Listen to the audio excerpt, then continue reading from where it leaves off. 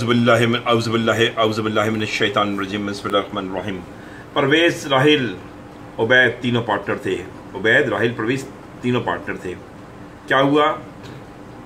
1 सितंबर को 2009 को परवेज़ चला गया और उसने अपना कैपिटल जो उसने लगाया हुआ था बिज़नेस में, पैसा जो लगाया हुआ था वो लिया नहीं, और ना इन दोनों पार्टनर उबैद और राहिल ने उससे इसकी पेमेंट की और वो चला गया है। अब पार्टनरशिप ने प्रॉफिट कमाया तो क्या होगा? तो देखें, अब दो ऑप्शन है। या तो ये है कि जो परवेज़ है वो जो प्रॉफिट लेता था उसी परसेंटेज से ले ले कि भाई प्रॉफिट में हिस्सा दो, क्योंकि मैं तुम्हारा मेरा पैसा लगा हुआ है फर्म में, तुमने मुझे दिया नहीं। और या वो 6% सूद दे ले अपने जो कैपिटल उसने लगाया। फ़र्ज़ करें उसने 10 लाख रुपए दिए हुए थे फर्म को कैपिटल के, वो 10 लाख पे 6% सूद दे ले, या जो प्रॉफिट हुआ है उसमें उसका परसेंटेज ले ले। प्रॉफिट में सपोज करो परवेज़ का परसेंटेज 33% था जब वो पार्टनर था, तो 33% प्रॉफिट ले ले।